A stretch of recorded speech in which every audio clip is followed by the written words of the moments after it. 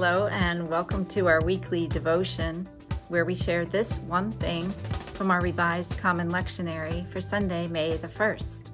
My name is Pam Maston. I'm one of the associate pastors here at First Presbyterian Church of Fort Lauderdale, and thank you so much for joining me today.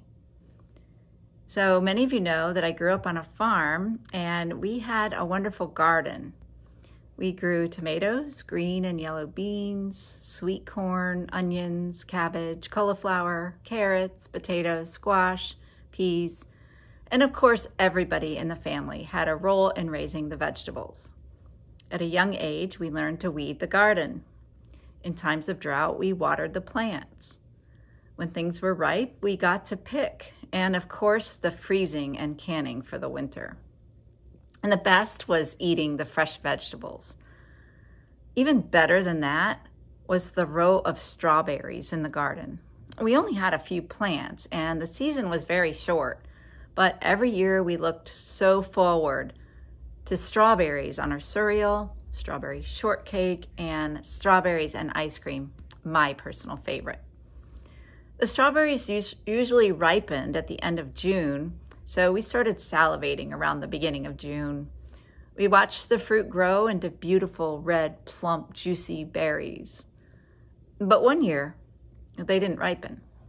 They were hard and dry, and unfortunately, the berries were beyond picking. I don't know why, perhaps weather-related, but we did not have berries and ice cream that year. Those strawberries were not ripe for the picking, as we like to say. In our passage from Acts chapter 9, Saul, was not open to change and wasn't interested in Christianity. He was not ripe for the picking. He was the least likely person to change. He was way beyond picking. But what happened to Paul was sudden and unexpected. It happened on the road to Damascus.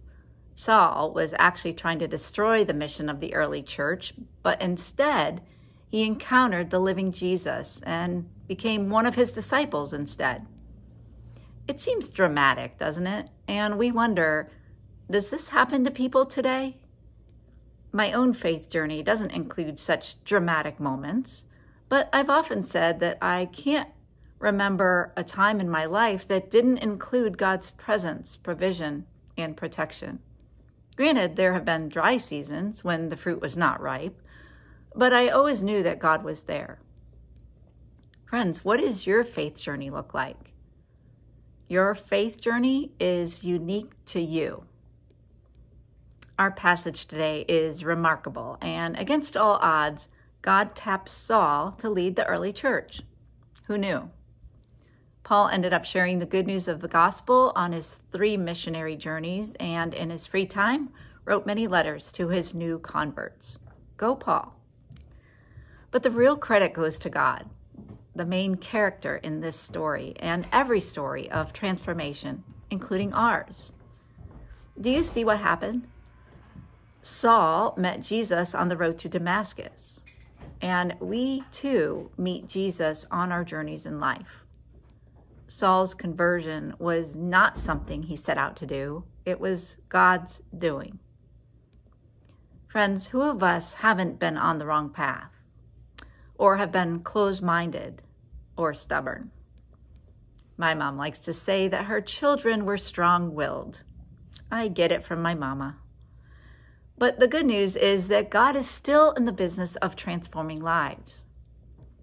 This one thing for today is that we are all in need of continual transformation, becoming more and more like Jesus, transforming our lives into the image of Christ, so that we can do and be all that God is dreaming for us to do and be in this world. This week, let's ask ourselves this question: where is God in the midst of it all? Where is God at work in our lives? On the road, within our souls? Where do we need to open our hearts and minds to see God's grace in and around this place? Are there things in our lives that are leading down the wrong paths? And where do we need the transforming grace of God? What happened to Saul, aka Paul, was sudden and unexpected. But God is still in the business of change. There's no one spiritual experience that fits all. Paul's Damascus Road experience was kind of dramatic and had a significant impact on the church. But friends, God is not done with us on our journeys. Let's keep open to what God is doing in and around us. Friends, thank you so much for joining me today. Stay healthy, and we'll see you on Sunday.